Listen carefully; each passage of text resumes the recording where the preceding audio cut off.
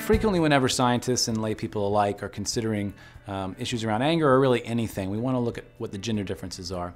And when it comes to anger and aggression, I think the typical assumption is that there are big differences between anger in men and women.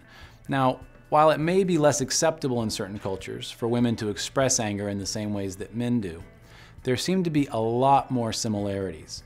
In fact, when we look at the types of triggers that set people off, in terms of anger, they seem to be the same whether it's for men or for women. In terms of the experience, the frequency and intensity of anger, men and women do not differ. One symptom that is reported that it is a little different in survey research is that women do report crying as a symptom of anger episodes more than men, but again, that's self-report data, and so we're not sure if men are just maybe aren't reporting that.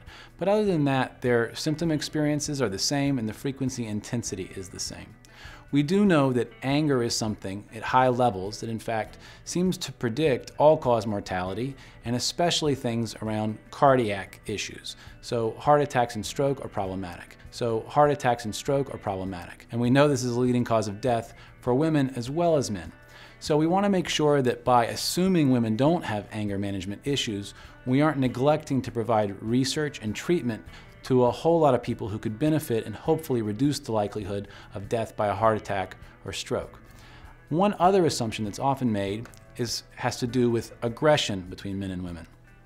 Interestingly, there have been a number of studies done in different countries, and it appears that even with regard to physical aggression, women do not differ in terms of frequency with how often physical aggression occurs. In fact, many studies show they're equivalent, and in a few studies, women have actually shown higher frequencies of physical aggression.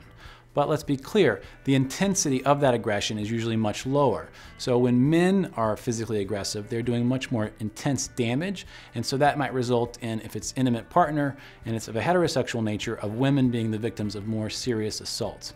But in terms of frequency, again, they're closer than we might think. And again, what that means is there might be a lot of women who could really benefit from anger management. So we don't want to assume this is only a male problem. We also want to make sure that women recognize feeling angry is a very valid experience, and we just want to make sure that women, just the same as men, learn how to manage and modulate that or experience it and at least behave in ways that are adaptive and good for them.